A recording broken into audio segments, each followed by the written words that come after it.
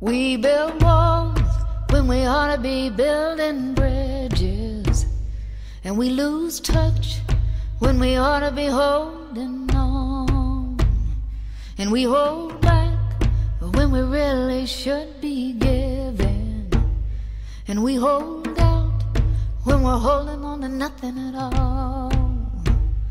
Freedom from fear of certain failure. My name is Pete. I grew up in South Burlington. I'm a grandson of refugees from World War I in Eastern Europe. This is World Refugee Day, so I think I want to start off by saying one of my observations in a very long and strange career in the military. One of the things that struck me was how many people get left out of a permanent solution when we impose peace as a hegemon in the world. My name is Jon Turner. In 2003 to 2007, I was enlisted in the United States Marine Corps infantryman, 3 Battalion Marines. During that time, I deployed 3 times, to Haiti in 2004, and then to Iraq in 2005 and 2006. During the heart of the war, what was often being told to those back home is to rebuild them, to rebuild, to build schools, to build democracy. But what we don't talk about is the destruction that goes with it. I'm 27 years old and I've been in the country for 8 months. I come from Iraq. I am originally from Burma. Would anybody very surprised to hear if I say you went to bed with your parents and the next thing you know is one of your parents was shot and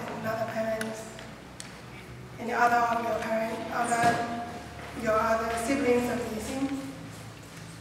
That is the life of people living every day in the war zone.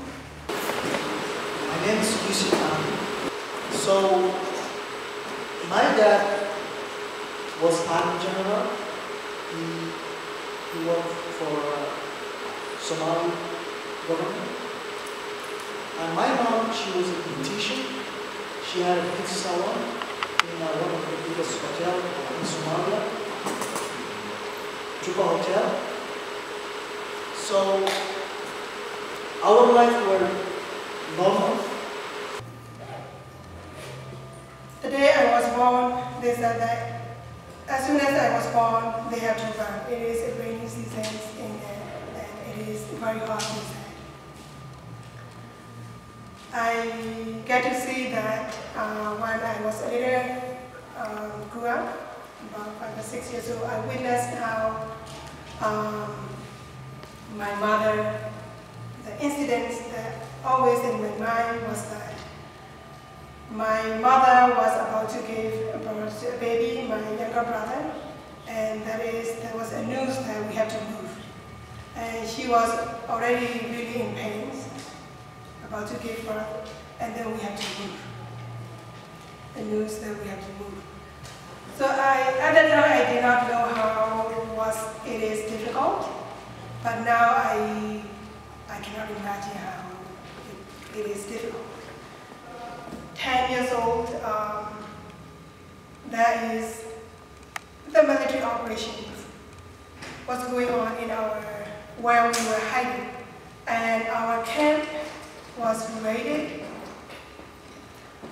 about 3 p.m. in the morning, and my mother was shot.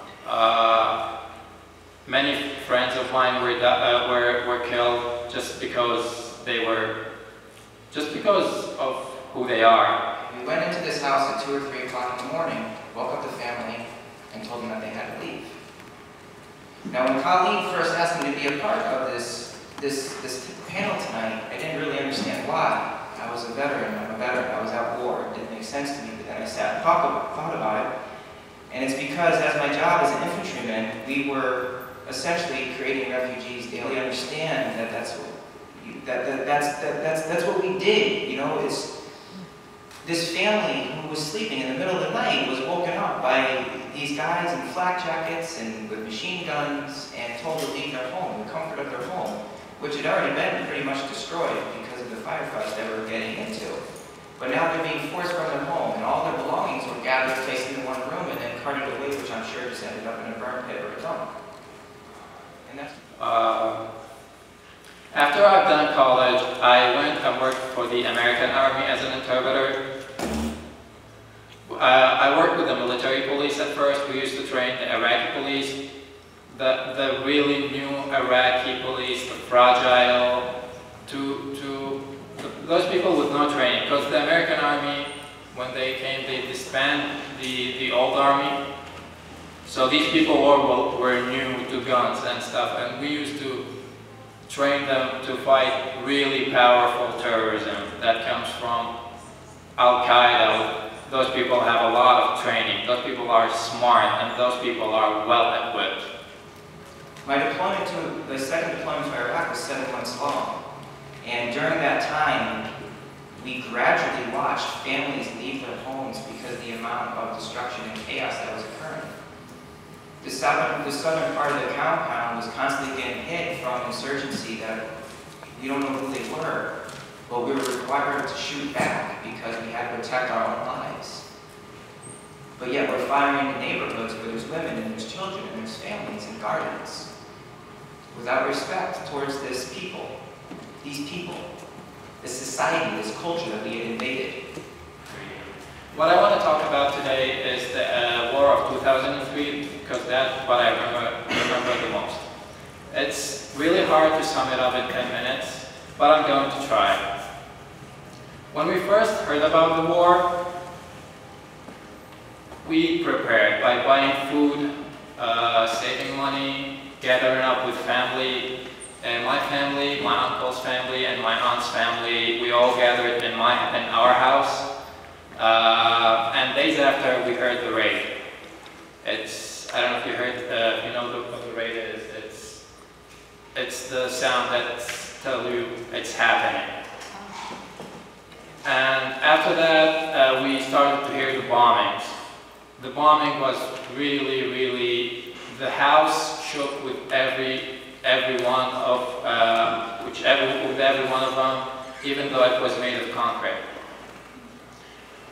20 days after, 25 days. So we were scared because of the bombing, but we were at the same time happy that finally we were getting rid of Saddam Hussein. And after that, 25 days after the war was over, Saddam Hussein was gone, and we were happy for 4-5 months till the civil war and the terrorism kicked in. People start to die. This is one of the pictures I found from a family friend. So, family friend, I don't have any knowledge about them, but the family friend told me none of them died in a healthful and peacefully. All of them got by civil war, effectively. They has been killed by the civil war. Different means. And then they joined a resistance group. Since then, they can no longer go back to their home towns. So they were always in the jungle, hiding. So I was born in the jungle, literally in the jungle. There are also other people who are in the jungle too, who are running away from government's interrogations and government's persecution. So a group of us has about 80 people. So we don't have a permanent settlement. We don't have a permanent homes and places. We are always on the run. So at one camp, we will stay about 1 or 2 days. At some camps, we can stay months and years. So the deeper the jungle we can go, it is safer for us. And we were always on the run, and we grow our own foods, and we raise our own chickens and cows for meat. There are quite a number of children. There is no education.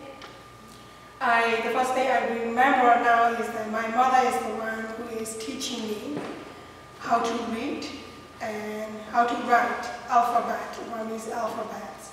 We don't have a textbooks.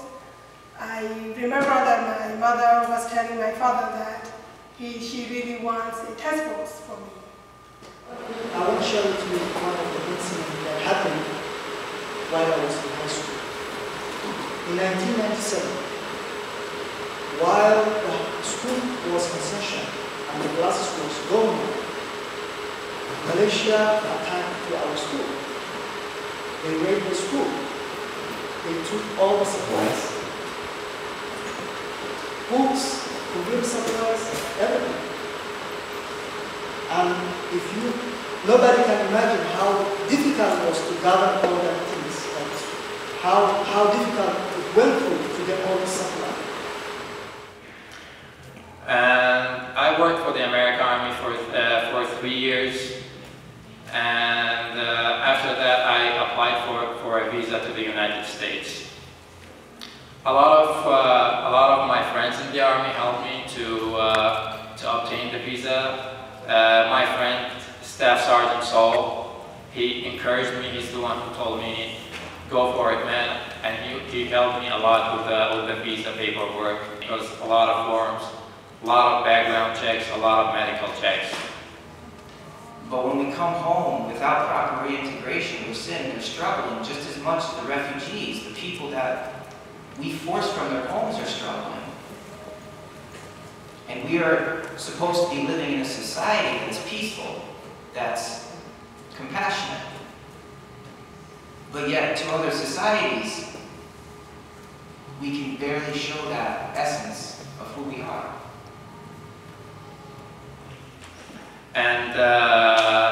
And of course, all the fears of coming here.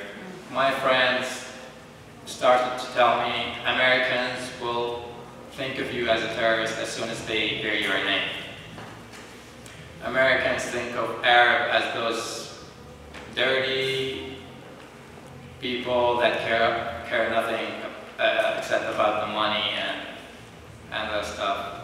Of course, I didn't believe them. I already worked with the Army, and I knew that wasn't right.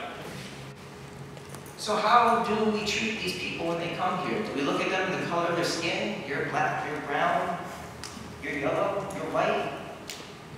And we treat them with disrespect, or we say, "Hey, brother, sister, your blood's red, I'm red. We're the same people. We have hearts, we have feelings, we have emotions." Is there any possible way we can show respect towards someone because of their differences? And can we see beyond the illusions that we create and the fears that we create in order to be peaceful with a society? Before the Civil War, I never had any problem. But after the Civil War, it destroyed most of my personality. Either mentality or spiritual way or physical. It's gonna destroy all your person, who you are. So it was something you can't imagine. It's what I can say, it's a man-made disaster. The environmental impact of war is absolutely ridiculous, especially with the munitions that we're using, with the depleted uranium, which has a half-life of 4 billion years. So those who choose to stay, not only do they have to rebuild their homes and their huts and their gardens and their lives and their families, but they also have to live in a space that's completely contaminated with radioactive material. Now, what kind of cleanup do we do about that? What kind of rebuilding is centered on that issue? And what kind of moral support are we going to provide to these innocent peoples? These children, these women, these elders, these men, these boys, who have, since 2003 and 2001, known nothing but war. There were a bunch of kids arrested by the military troops. So about 2 or 3 days after their wandering around, and finally the military soldiers, they released the children. They released the children, and then the children finally come back to where we were hiding, and finally we got our children back. 2 months after I got the visa in September, I started to say goodbye to family, friends, and of course saying goodbye to my mom was one of the hardest things I've ever done in my life. I came here in November 2012, and after 2.5 days trip, as soon as I step in America, I get a lot of help from the guys at BRRB. Fu Blama, my case manager, picked me up from the airport and took me to a family from Nepal that hosted me for 2 weeks. After that, Capel found me in an apartment. Judy, the director of BRRB, met me a week after I arrived. And it was such a relief to talk to her and know that they're really committed to help me and care about me. So after I left the country, when I went to another country, still I was having a problem. Because getting to another country, you have to go through a process. It's not easy. So finally, I came to the United States in 2008 through the Burma program. I'm safe now. I'm working. I have a job. But I'm only just myself. As I showed you, how it's important being with your family and how it's difficult being by yourself. And after we were in refugee camps, my father went back to Burma, continued doing his political activities, went back to Burma, and he married. And yes, soon after that, he was arrested and tortured, and he was dead. He left his wife and 14 years old son, so they were sent to prison. So the youngest brother was imprisoned when he was 14 years old until he was 5 years old. I'm a two-tour Vietnam veteran. When I was in Vietnam, I picked up a phrase, "Boo Doi." I asked about the little kids running around the streets or running around the edge of the camp and living in the garbage dumps. And I was told by a Vietnamese friend of mine, "Boo Doi, dust of life." Refugees are dust of life. In Vietnam, we deliberately generated refugees. We forced a huge percentage of the population into urban areas where they could be controlled. When I come home from my overseas adventures, it doesn't get any easier every time. In fact, it's gotten a lot harder. And one of the reasons is corruption here in the United States. It's endemic. The Europeans are telling us, and I support their assessment, that the corruption in Washington, the corruption outside of Vermont, is tremendous, tremendous. And it's like, and I feel as a veteran coming home to it, I feel a kinship with some of the refugees that I see in our community. And I appreciate the opportunity to volunteer in a great organization. I guess, first of all, I appreciate this program because even in my anti-war work, we don't talk about refugees enough. And I guess my question would be, what can we do as Vermonters to make life better for refugees, maybe to better educate friends, neighbors, bring things up with our town, with our local governments? What kind of assistance do you guys not get that would be additionally helpful for you? How are we going to move forth as a people in order to build sustainable lives and environments that will nourish life instead of destroying it. And I ask everyone sitting here in this room today to really think about what difference you make in your own life, in your community, in your environment, within your family, and with someone who have no idea who they are. It's a nightmare. We wake up, that's the time we just start our second page of our life. So what's happening now in Syria, it's similar like that. Innocent people will get hurt. As you see more Syrians go to the refugee camp, they really need help. It's not a matter of the two group side, the matter is the innocent people. I was surprised by how people here are open-minded. Nobody cared where I'm from. I got a job, a good job. My boss is really, really great. And I made a lot of friends. I've been playing soccer, go running, hang out with people. A couple of my friends here, Natalia and Daria. And I mean, like, people here are great. I was really amazed by the equality, liberty, and justice in this country. And I just want to say thank you for all of your understanding of what we've been through. And so if we believe in peace, we believe in justice, we believe in liberty, and all these beautiful moral values that we hold, then go out and display it in some way.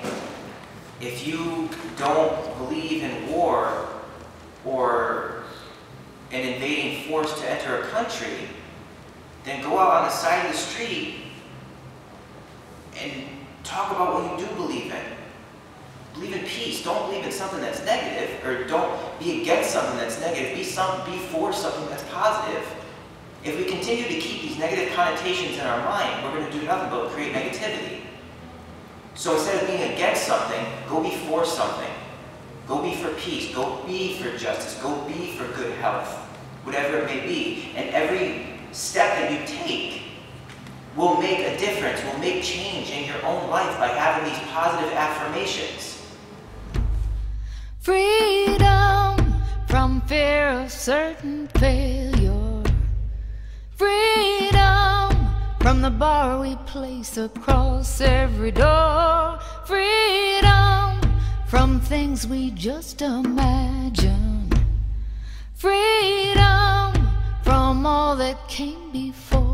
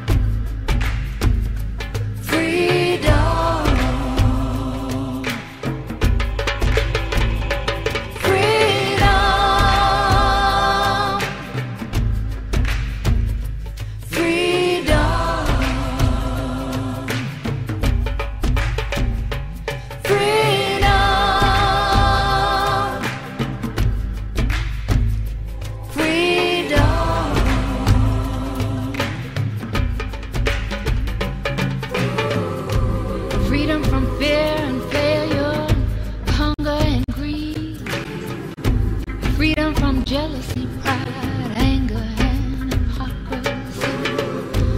Freedom from everything you want but really you don't need.